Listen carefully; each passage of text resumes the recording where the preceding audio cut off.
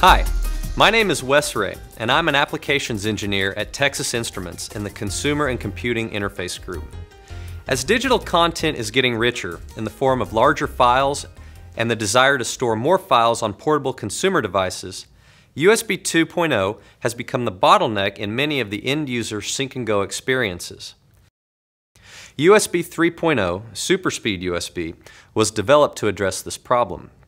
USB 3 also reduces active and idle power consumption with improved power management features. SuperSpeed USB uses existing USB software infrastructure by keeping the existing software interfaces and software drivers intact. SuperSpeed USB retains backward compatibility with USB 2-based products by using the same form factor Type A connector and cables. Existing USB 2 devices will work with new USB 3 hosts, and new USB 3 devices will work with legacy USB 2 hosts.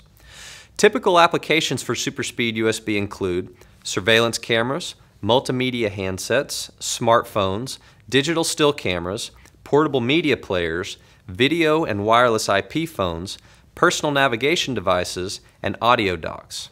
Today, I would like to introduce the world's first discrete USB 3 SuperSpeed transceiver, which will help bring SuperSpeed USB to these devices, the TUSB1310.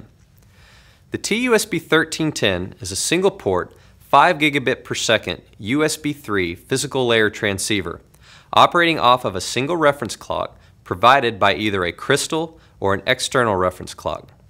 The reference frequencies are selectable from 20 to 40 megahertz. The use of a single reference clock allows the TUSB1310 to provide a cost-effective USB 3 solution with few external components and a low implementation cost.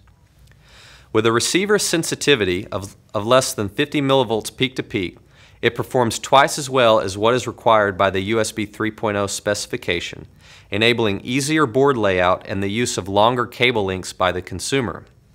The USB 3 controller interfaces to the TUSB1310 via a pipe interface for SuperSpeed and a ULPI interface for USB 2. Both are industry standard specifications. I will now show a quick demo of the TUSB1310 connected to an FPGA configured as a SATA bridge. When we connect the SATA bridge to the USB 3 enabled PC host, you can see that it enumerates and shows up as a hard drive using the native Windows drivers. This is one of the key features of SuperSpeed USB. All existing software still works. This host PC also has TI's Speed Boost filter driver installed, which sits on top of the Windows Mass Storage class driver.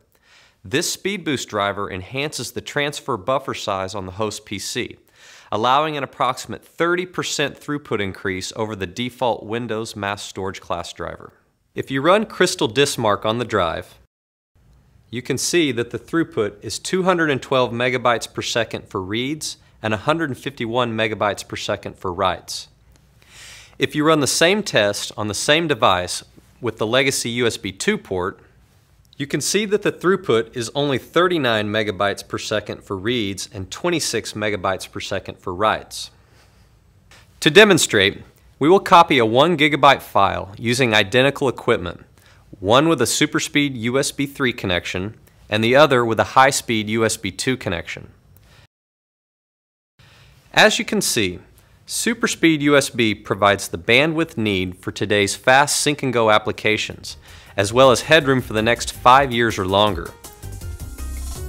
For more information, please visit ti.com/SuperSpeedUSB. Thanks.